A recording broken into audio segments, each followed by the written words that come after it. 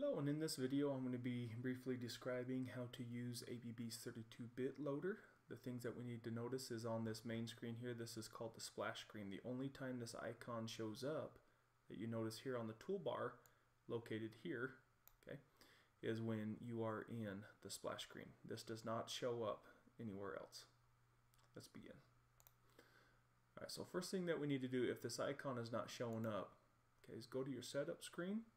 Okay, we need to come to 32-bit X series loader where your toolbar buttons are located. Okay, we need to make sure that that is checked. Once that is checked, hit close. Okay, we're going to come to here and hit on 32-bit X series. So this is just making sure that if we are wiping out a device, adding in a new flash or firmware on this device, that we need to make sure we do a collect. What that collect does is collect all your measurement data, archive data, logs, things like that, so that we still have an account or audit log for the measurement side of this product.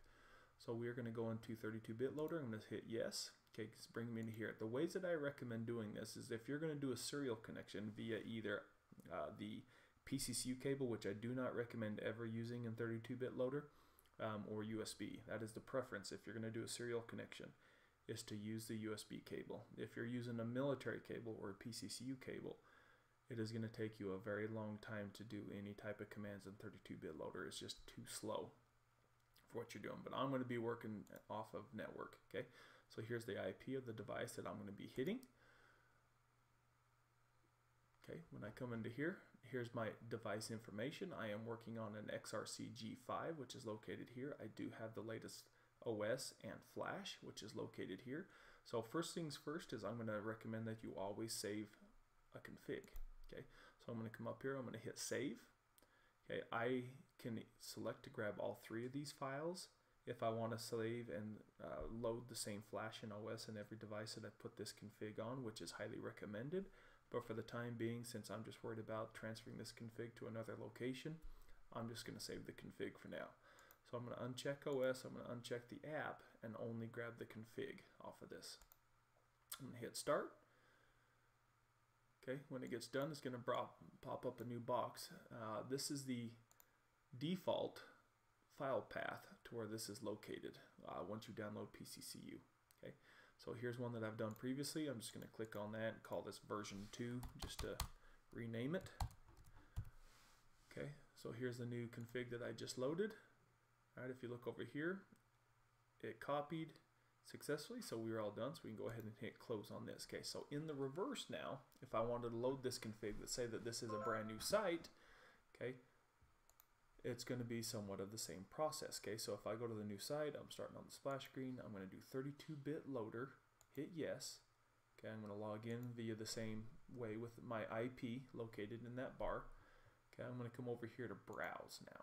Okay, when I browse, it should bring up the default location of where these package files are saved. Okay, now here's the latest one that I just saved. I'm going to grab it, I'm going to hit open.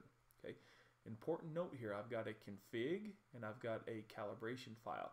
This calibration file is for all your AIs, AOs, and your multivariables for any of your tube-based stuff, so your measurement tubes. So if you do not want to transfer that from site to site, it is recommended that you uncheck this right there. Okay, I do want to transfer my calibration data, so I'm going to keep it checked. So I'm going to go ahead and hit send.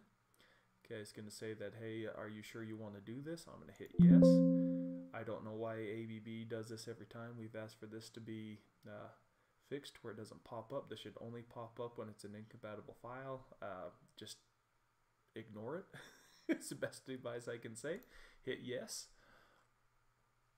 All right, so it is done. Alright, so at the end of that, it's going to cold boot the device. So in save and restore, you have to go into terminal mode and do boot equals cold. Okay, if you do it through 32-bit loader, it does it for you. Okay, and it'll reconnect after it gets done boot loading. It should take about a minute, minute and a half typically.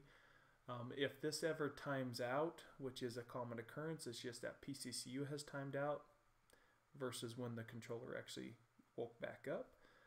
Just verify that it is awake. If not, you may have to restart this process. If the two-line display that is on the Totalflow is scrolling like it's awake, you can go ahead and just hit close and log back in and go do your data from there, or if you need to, just verify that it's good and restart the process. But this is the recommended way for loading configs in the Totalflow. it is a cleaner install every time. Hope this was informative, and appreciate it. Bye-bye.